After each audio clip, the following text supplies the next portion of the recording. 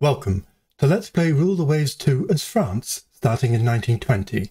This is episode 99, and apologies for the gap in production. I've been going through major surgery 20 days ago, and it's surprising how much it knocks you off your feet.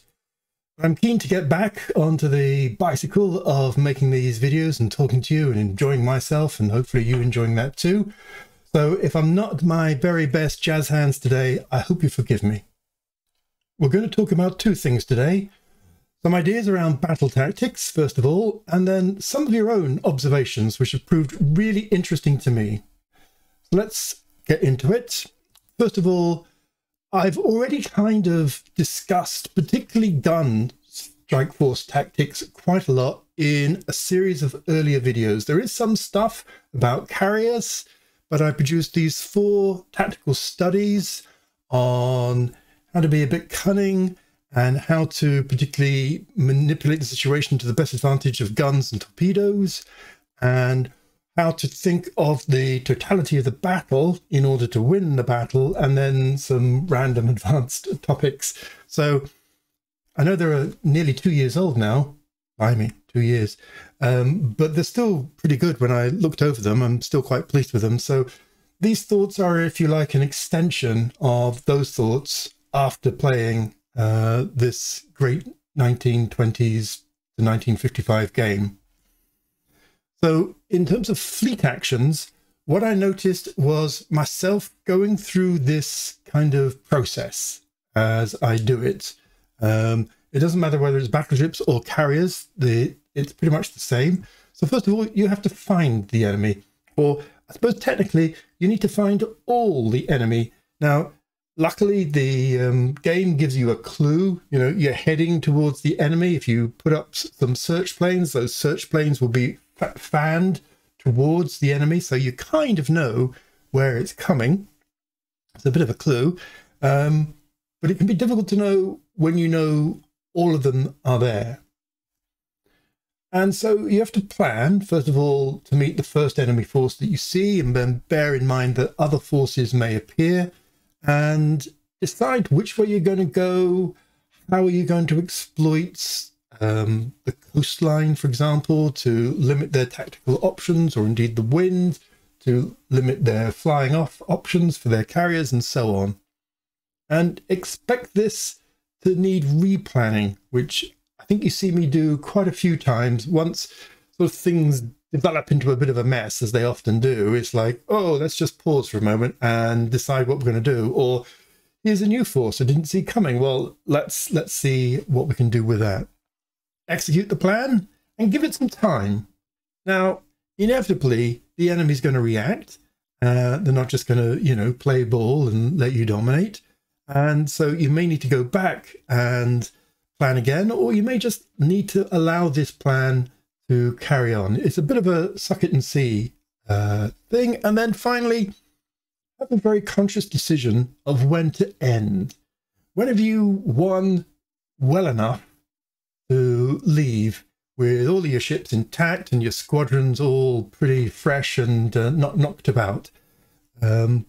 Or indeed when to disengage when you clearly are facing superior force. The whole effort of this, certainly in the style of play that I've evolved, is to avoid what I used to do, which is kind of the eternal chase, either me chasing them or they chasing me. But it's like, you know, there's some ships, hooray, go after them. No, we can all be a little bit better than that. Next, I want to consider cruisers, because cruisers are kind of in-betweeny class of vessels.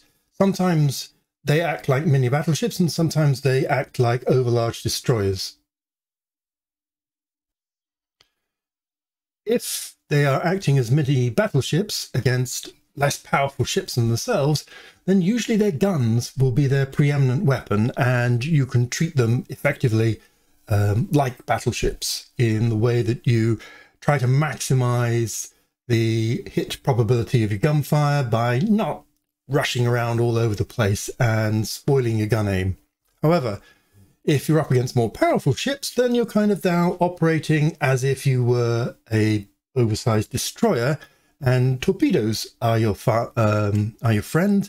So agility and maneuver and trying to weave yourself into a fire solution for your torpedoes is definitely the way to go. So two very different styles of play with cruisers to bear in mind. Convoys next. I do love a convoy battle.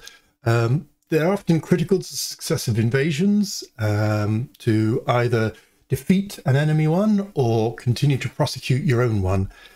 They are a bit bonkers.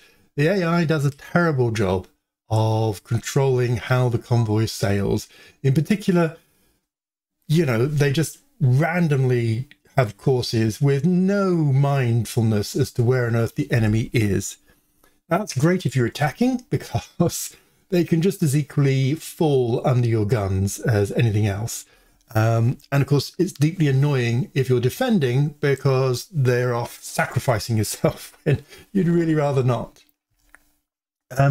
I treat convoys like they're a fixed point in the battle. So I try to sidestep the escorts and get around to the convoy if I'm attacking, rather than just barreling in. I've done a bit of barreling in my time, and you know, often it doesn't work well, especially when the enemy defenders are intermixed amongst the merchant ships, and it's quite hard to spot them, and then suddenly a whole pile of torpedoes are blowing up against your hull. And obviously, if you're defending, you do the opposite, and you try and get in between your enemy and the convoy and kind of distract them. Hello, look over here, come and chase me. Ignore the convoy over there. So very much an interesting tactical exercise. Detached forces. So I used to have a little bit of a dismissive attitude to forces that were detached. In this 1922 battle south of Malta, I kind of got into trouble with that, because if they're not under your control, I should say, then, you know, you can kind of cozy up to them a bit and try and get them to support you, but often they just go and do their own thing. And that's frustrating and annoying. And so the tendency is to flounce off and go, well, I can't control them, so they can just go and do what they like, which unfortunately isn't very helpful, because if they get sunk, there's no, you know, let off saying, well, it's not my fault. You still get the victory point penalty against you. So you really need to stay close to and support/be supported by your detached AI-controlled support force. Heavy weather. I think heavy weather for me is, and this early battle against Italy really made this come to the fore.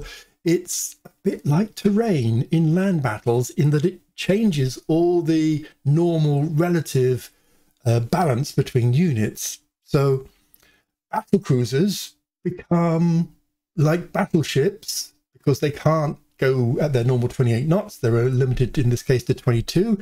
So they're effectively weak battleships, or under-armored battleships, I should say. The torpedo threat, when speed is limited like this, goes down, because destroyers and light cruisers really struggle to reach a good firing solution, because they're slow.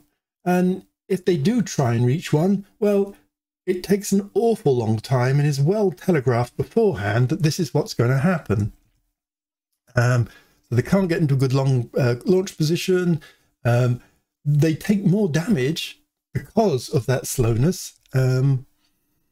So oddly enough, you can be bolder with your battleships, because they are free from being outflanked by battle cruisers, or being sandwiched between the battle fleet and the battle cruisers and that kind of thing. And they are freer from being torpedoed, as long as they keep a respectful distance, of course.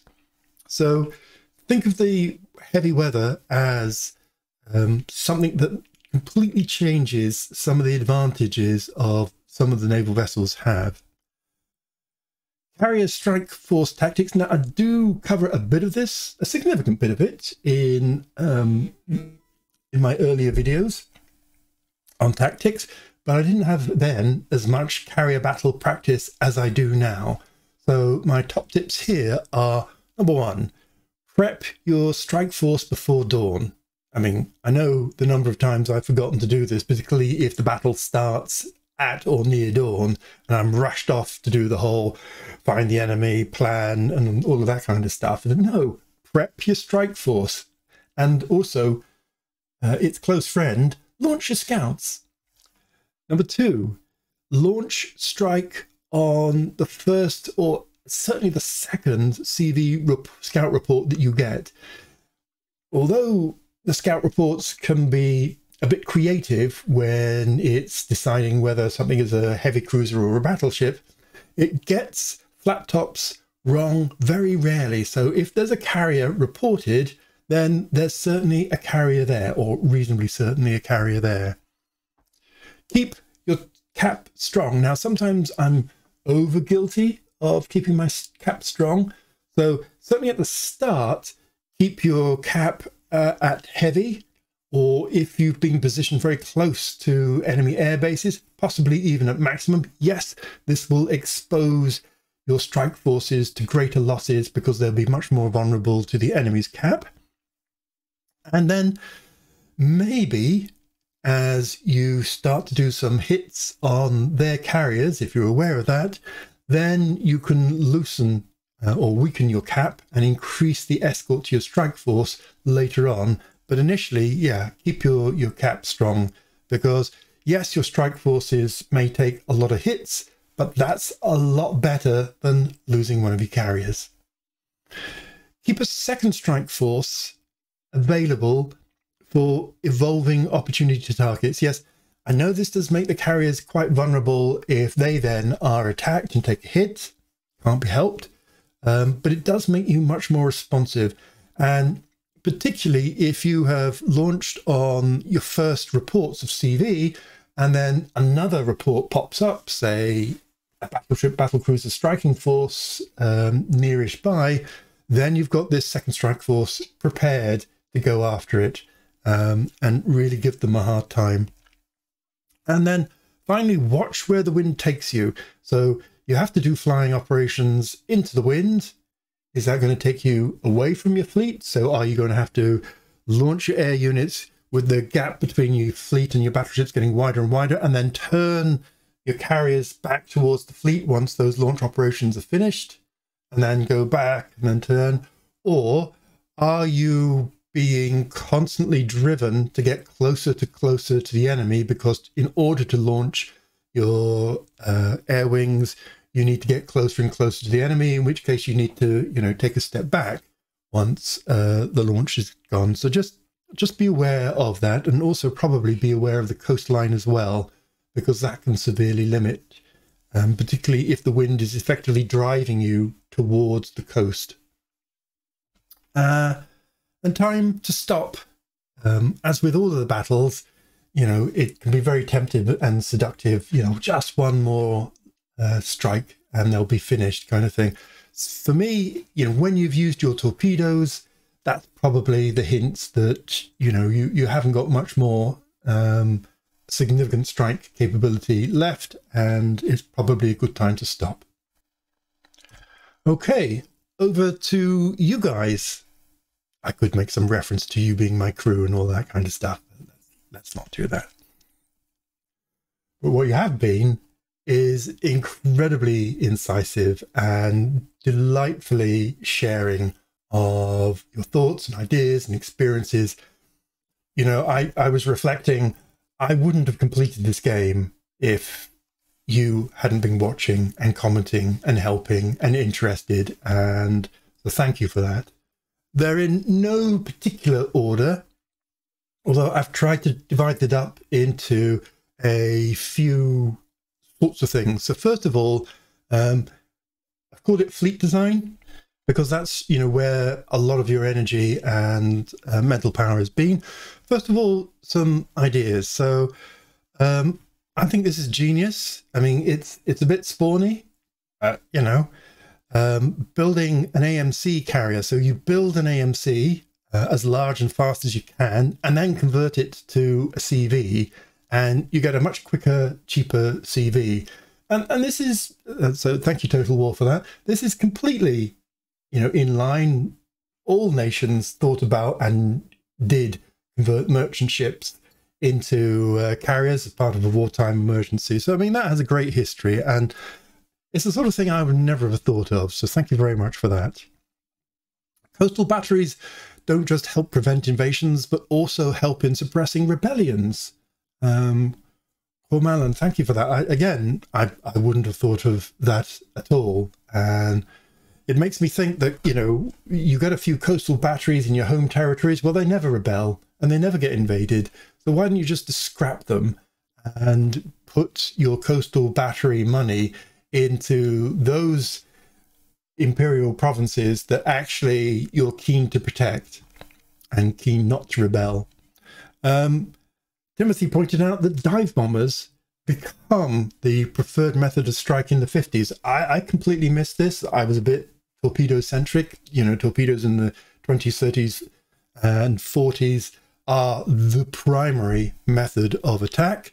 But as the bombs get bigger from dive bombers, and also medium bombers as well, the ability to protect against armor-piercing bombs really goes down, and everything becomes very vulnerable to them. Some recommendations from you guys. So Pat suggested this kind of ratio, so per battleship / battlecruiser, having 4 destroyers, 3/4 of a heavy cruiser, 3/4 of a carrier, and fit in the CLs as possible until the SAMs. It makes a lot of sense. That feels like a perfectly nice ratio. And of course, the SAMs bit is very wise, because when SAMs become available, then actually light cruisers really step up in terms of the air defense for the fleet that they can do. Later destroyers are very powerful. Now, I'm aware of this, but actually to have it spelt out, day and night, their air defense, their ability to sink big ships, their ability to drive away small ships, and of course their ASW, they're just useful for everything. Fox of Nord picked me up for not using the incremental design improvement. So you have an existing ship, you open it up, and you improve it by 10 to 20%. He pointed out that this is a lot more efficient. It costs a lot less to design in this way than it is to start with a completely fresh piece of paper and do something new. And he says, you could easily buy a light cruiser for the kinds of savings that you make if you follow this. And you're also more likely to be offered the additional 1 ship at 10% discount as well. Yes, I hadn't taken that on board at all, and I am very prone to designing with a blank piece of paper. So thanks for that one. Interesting. More observations. The blockade strength you need tends to make you build more battlecruisers and battleships than you would otherwise. I think that's just something to be aware of. And possibly also keep battleships in service that otherwise you would scrap. The attrition between battleships and aircraft favors the aircraft by the 40s, because they're just so much quicker and cheaper to replace. So be aware that your battleships in the 40s and again the 50s are going to be a wasting effort, and you use them as a protection for your carriers, but also, they may well be vulnerable to very expensive losses. Cormalan also pointed out that wartime emergency vessels are badly shown in the game. I absolutely agree. I wish it wasn't. Escort carriers. Armed merchant cruisers, I believe, are nearly useless because they take like 8 months to both build and then work up. And, a lot of wars are obviously over by 8 months or a year or just over a year. Ditto the converted trawlers. These should be really easy to... These are pre-planned and should be very easy to set up. And of course, the whole destroyer escort missing. And the question mark over MTBs. I would love motor torpedo boats to work. I think I've seen them pop up in one battle, not in this series, but off video. So yeah, I mean, they're not super expensive, but they're also not as helpful as you'd hope. And the seaplane tenders should be set up to patrol, set up bases in areas out of range of your land-based air, which is, of course, historically true and would be very useful in the Pacific and the Indian Oceans. More observations. Scouting groups and that kind of mission should probably end sooner. And missions like coastal raids, yeah. I mean, yes, in the early 40s, they did do some coastal raids. You know, Force H went sailing up into the north of Italy to bombard the ports there. Very risky. I don't think they particularly enjoyed it, and they weren't particularly keen to repeat it. Obviously, there are some missing aircraft types that would be lovely if Rule the Waves 3 introduced these kinds of things. I got picked up by Fox of the Nord for my use of the limited dock size. It says interesting, but wouldn't necessarily save you money because inefficiency in rebuilds if you needed to refit more than once for the desired feature, and inefficiency if you have the technology but others with the dock sides you don't need. For me, I thought it worked pretty well. What you can do is, obviously for the battleships, you have to build them overseas. For everything else, you could build it at home. So it was really only the battleships and battlecruisers that it mattered. I could keep one consistent ally, and I managed to keep Britain as a long-term ally in this game. So that worked really well. Had I used the incremental design improvement, making a battleship 10 or 20% better, I would have had a more economic time. For the ships in France, for example, you know, the famous 5-inch dual-purpose guns never came my way until very, very, very late. But what you can do is you can go to another country and fit it in the other country and then bring it back. It's effectively like purchasing those guns from another country and then fitting them locally. So for me, it was quite a useful tactic. Obviously, if you're Britain and America, you wouldn't do this. You know, you're stuffed with money. But if you are tight for money, if you're a France or an Italy or a Russia, then I think it's a very legitimate tactic to do, alone, God forbid, to Spain or China. More observations around the fleet protection from Timothy. He says that actually the minesweeping and ASW ratings matter less than the number of hulls. Now, I've no way of testing this particularly, but I have seen others. I was co-commentating a game with No Name Spore, and you know, he had like 200 escort vessels, or 250 even, massive amounts of them. So it's certainly a thought. I didn't really find that my ASW and my minesweeping were particularly bad. Yes, I did lose an important carrier, I think it was, to mines kind of at random, but you know, that's sort of what happens sometimes. I'm not sure if having a massive minesweeping force would reduce that, and it's very hard to know because the maths underneath the model of this is opaque and you don't see what it does. It's very hard to model accurately. Timothy says the AI likes to spawn submarines when losing a war. I didn't get that as a particular problem.